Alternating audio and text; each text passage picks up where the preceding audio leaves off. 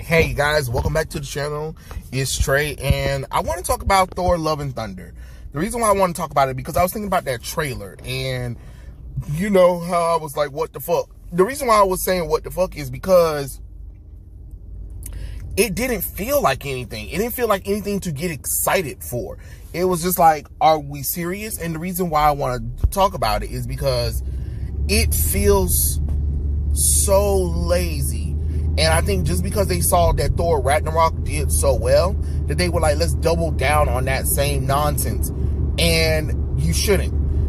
And let's talk about the trailer. But what I'm going to do is I'm going to describe what I would have done for the trailer, right? Okay. So what we do for Thor Love and Thunder, we open with Thor talking. So space, right? Thor's talking, and he talks about how, you know, back when he was a young prince and he was fighting wars and saving the day, and how people would praise him, and how, you know, he would be worshipped as a god or whatever, stuff like that. And then while he's talking, you see like overlay of, you know, Thor's activities throughout the world of the cinematic universe, you know, to see him whatever and stuff like that. And he's like, it comes to, and basically he's on this deep philosophical motive of talking about how, you know, after discovering himself or whatever, that he decided that, you know, he's Thor, God of Thunder, and he should, you know, go out to the outer world and see what it's like to be a god. You know what I mean? So what's happening is throughout that, also that thing, but we flash into Gorr, because apparently Gorr is in here, Gorr the God Butcher, and we see a destruction of a city. We don't really get to know much. It's happening. It's like flashes really fast or whatever, and we see how this planet is, I guess, famished, attacked, or whatever. Let's just say they were attacked or whatever. And you see the guy, you see Christian Bale, who plays Gorr. He is screaming out in pain over the loss of his youngest child. And then he was like, and then you hear him cry out, "Gods, if anyone can hear me, please help me," or whatever, and stuff like that. You get what I mean? And, you know, it flashes back. I mean, well, it doesn't really flash back. It kind of goes back to Thor still kind of like wondering, like, if I'm a god, what does it mean to be Thor, God of Thunder? So you know, he's not with he's talking to Peter Quill, and Peter was like, maybe it's time, maybe you should go out and find out. You know what I'm saying? Like, you know, just but not in a comedic way, but in like a serious meaning or whatever. And we get the flash, we do montages of him, you know, actually going out to these other planets, being Thor, God of Thunder or whatever. So we wouldn't see that stupid Ravager's costume or anything. We would see like his God Butcher costume.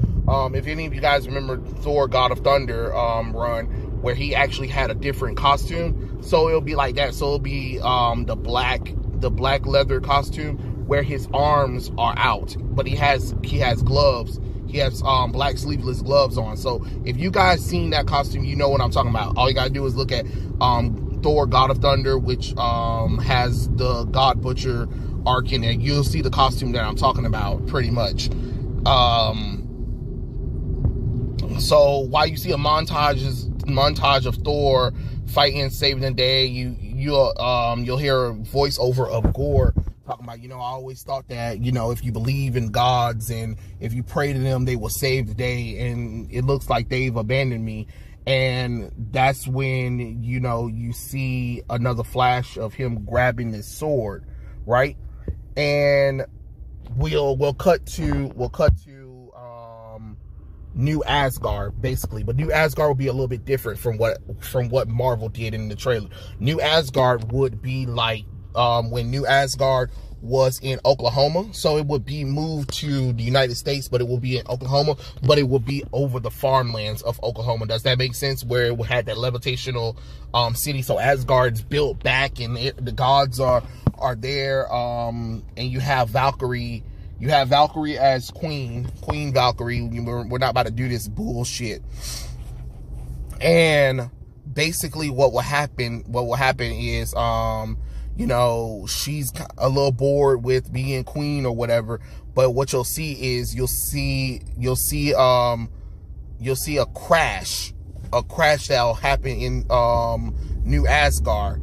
But we don't get to see who crashed on New Asgard. Then we'll forward it over to Jane Foster sitting in a doctor's office while a doctor's talking to her about stuff or whatever. And, you know, basically Jane Foster looks up and was like, how long do I have, you know? And we'll cut back to Thor going to a planet and saving someone. And then but the destruction happened, and Thor asks what happened, right? So pretty much what will happen is he was like Thor, Gore, the God Butchers, he slayed the whatever, because the planet had a god, and now that god is dead. Well, I guess when Thor comes to that planet has a god, and that god just died as soon as Thor showed up, because Thor was coming to save the day. You know what I mean? And he was like, who is Gore?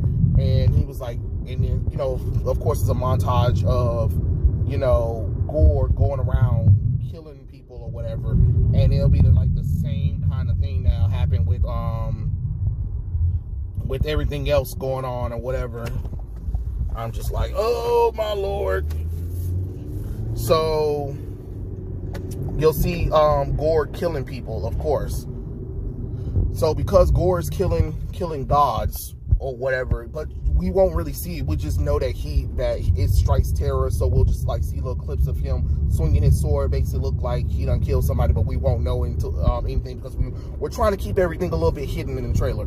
And basically, you know, Jane Foster goes to New Asgard because she got a call from Queen Valkyrie and about how we need to find Thor.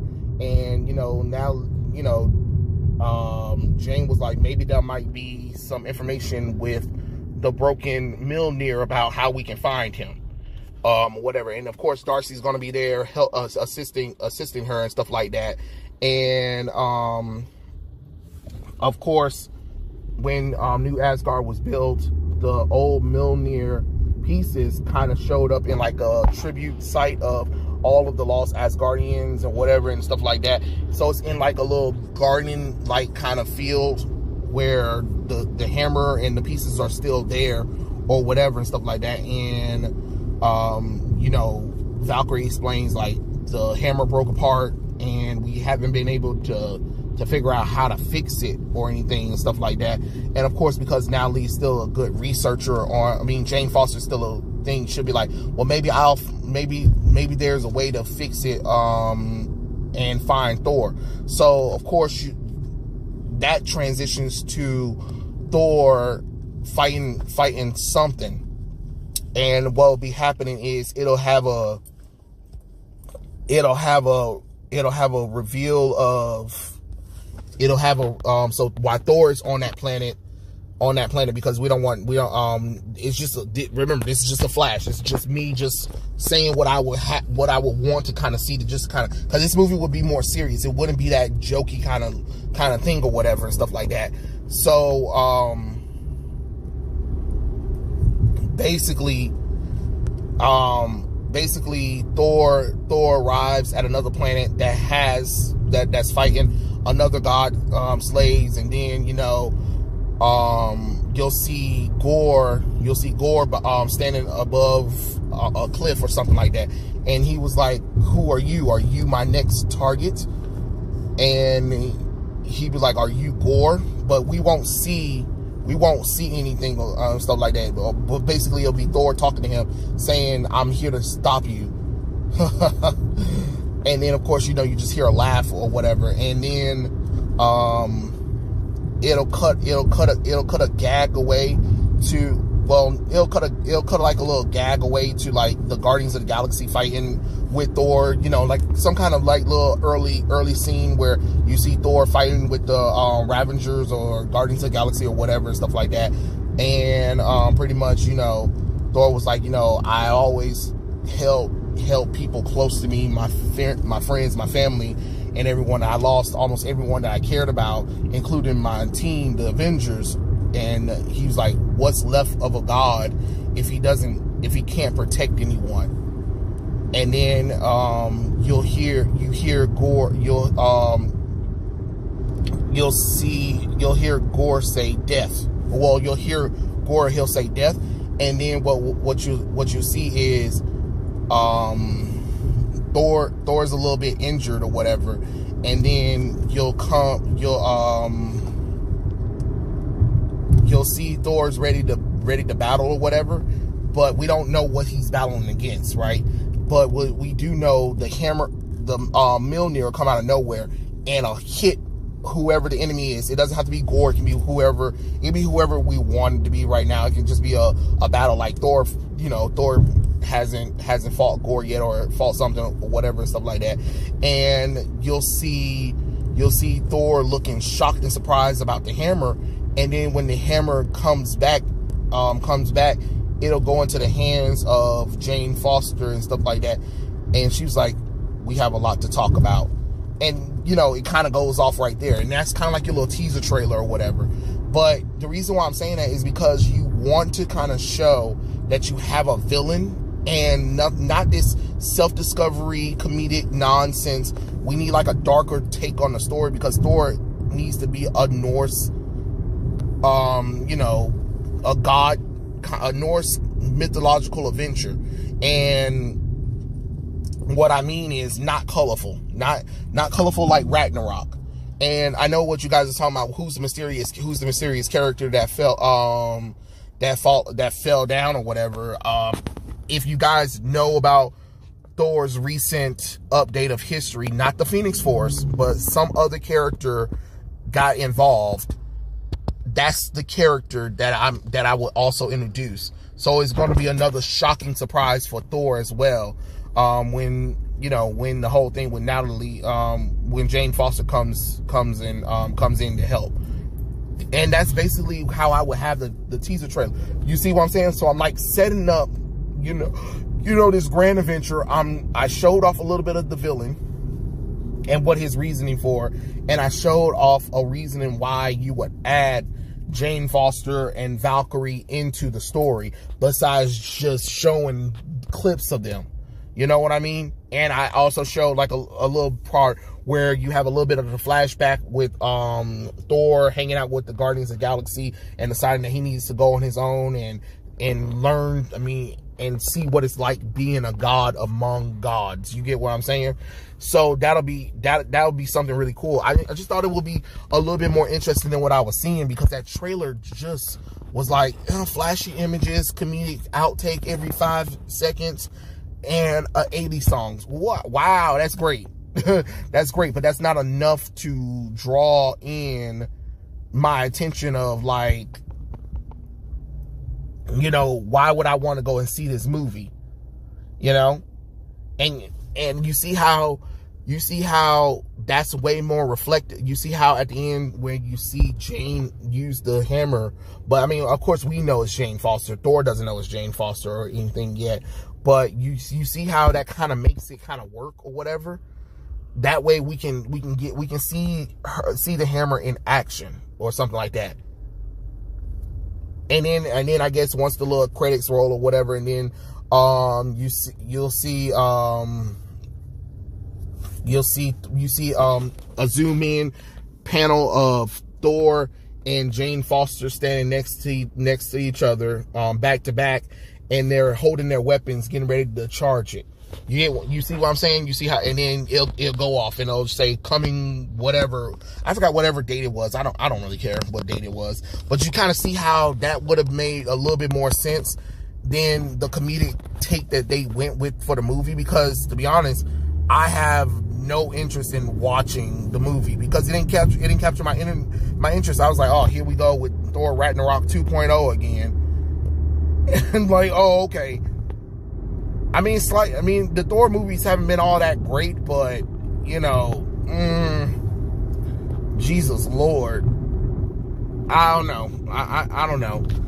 It's just my opinion. I just kind of wanted to kind of come on here and just kind of been like, hey, this is what I would have did for the little teaser trailer if I was doing the story or whatever. I mean, I could have went a little bit more in detail with what I wanted to say or whatever, but this is just, you know, my free thoughts out there just to kind of get it out there so you guys can kind of see where I'm coming from and where I would have wanted to take in the trailer. But I mean, hey, everybody got their own different way of it. And of course, I know everybody's gonna be like, oh my God, this is amazing. This trailer is amazing. You don't know what you're talking about, Trey. And I'm like, oh, okay, sure, fine, whatever. I mean, if you guys say so, you know. I mean, if you guys say so. I mean, I don't think it's all that, to be honest. I kind of find it quite boring, to be honest. But I don't hate it, but I don't like it neither. So I'm still in the middle with it. So it's still a what the fuck. But yeah, sorry about that. But yeah, those are my thoughts. Tell me what you guys think in the comment section below, and I'll catch you guys later. Peace out.